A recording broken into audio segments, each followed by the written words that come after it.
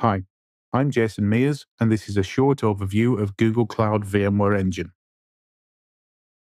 A GCVE environment runs natively on bare metal infrastructure in Google Cloud locations and fully integrates with the rest of Google Cloud. The nodes provide the compute, memory, and storage required to run VMware ESXi and are the basic unit of consumption of VMware Engine. Using these nodes, you can create a vSphere cluster and run VMware VMs on the clusters. Google manages all of the infrastructure, including networking and management components.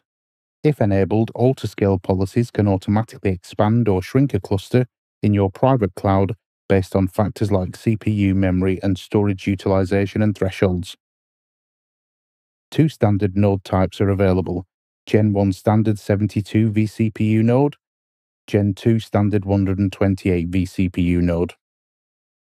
As well as the standard nodes, GCVE also has storage-only nodes, single nodes, 60-day trial, which we will discuss more in other sections. A VE1 standard 72 node has 72 vCPUs, 768 GB of RAM, and 19 TB of NVMe SSDs, plus additional cache.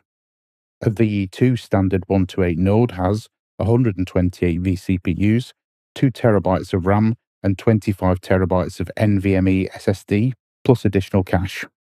VE2 nodes will be offered with additional flexible configurations of CPU memory and storage.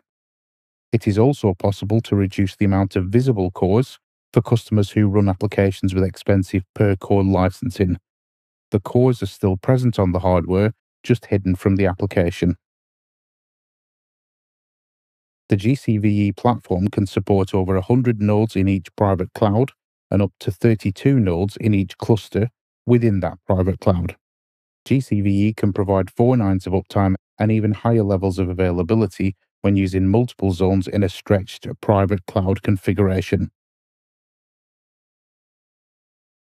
In the next section, we will cover networking.